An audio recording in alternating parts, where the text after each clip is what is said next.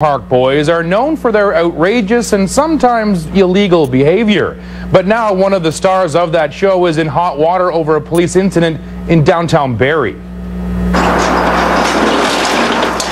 This is comedian John Dunsworth, but you probably know him as Jim Lahey, the supervisor on the Trailer Park Boys who appeared in Barrie over the weekend.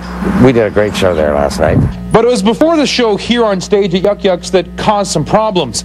The comedian was expected across the road for an autograph signing session. There was a line of fans that had gathered to get his autograph, and we'll let Dunsworth explain what happened at that point. I got out of the car and I walked down the street and I saw all these people, and I was walking down the street and they were lined up and there was a car. Actually, I came from like this.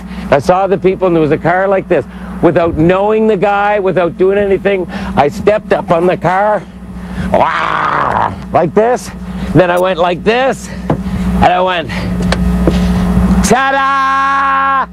Barrie police say Dunsworth surfed on top of the vehicle for about half a block before jumping off. Then I went over and I said, hey, how you doing? I didn't see the policeman that was there.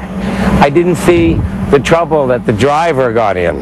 The traffic officer charged the 17-year-old unsuspecting driver of the SUV with stunt driving. He lost his license on the spot, and the SUV was impounded.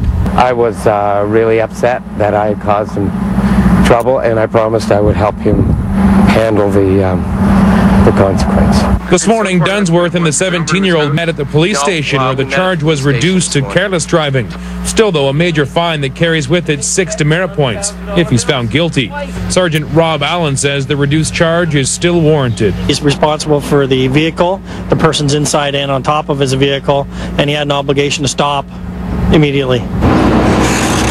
It's pretty much just from like down there and kind of right to here. And Eric Batters saw the whole thing happen. I mean, he was maybe on the car for a couple of seconds. It was nothing. It was really not something, you know, the car wasn't even really moving. So, I mean, I think it was a little bit blown out of proportion. I did stupid, right?